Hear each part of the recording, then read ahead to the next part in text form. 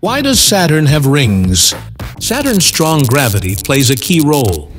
When asteroids, comets, or even moons ventured too close, the immense gravitational forces tore them apart. The debris from these shattered objects, as in chunks of ice and rock, continued to collide and break into smaller fragments. Over time, this material spread out and formed the stunning rings we see today. A delicate balance of destruction and beauty orbiting the planet.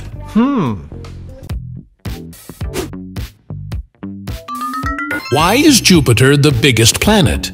Firstly, during its formation, Jupiter's foundation was likely the largest of any planet, giving it the gravitational advantage to collect more mass over time. Secondly, during its formation, Jupiter was far enough from the Sun. As a result, the Sun's gravity didn't attract as much matter away from Jupiter. Lastly, Jupiter captured so much hydrogen and helium gas from the solar nebula that it ended up with 300 times Earth's mass.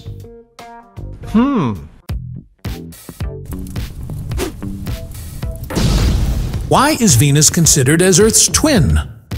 Venus is called as Earth's twin because of the following reasons. Firstly, Venus is almost the same size as Earth. Secondly, Venus and Earth have about the same mass, that is, they weigh about the same. Thirdly, Venus and Earth have a very similar composition, that is, they are made up of similar materials. Lastly, during the formation of the solar system, Venus and Earth formed close to each other and are now neighboring planets.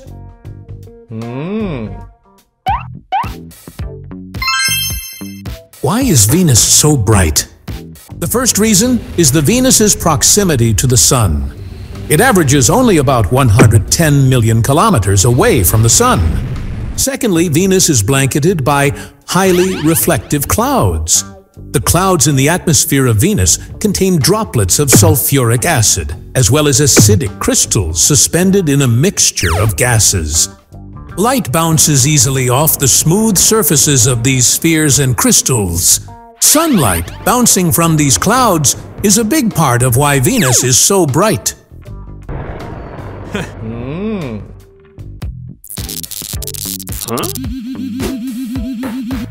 Why will Saturn float on water? Saturn would float on water because it's made mostly of gases, such as hydrogen and helium, which are much less dense than water. Saturn's overall density is around 0.687 grams per cubic centimeter, whereas water's density is about 1 gram per cubic centimeter. If one could hypothetically place Saturn in a giant pool of water, its low density would cause it to float rather than sink. This is a result of the principle of buoyancy.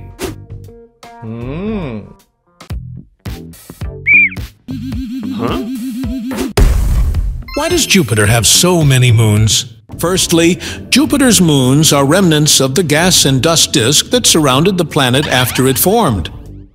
As Jupiter has a strong gravitational pull, it captured most of the material from the disk into its orbit.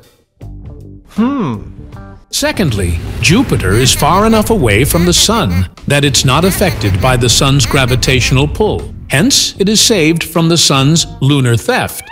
If Jupiter were closer to the Sun, it would likely have very few moons.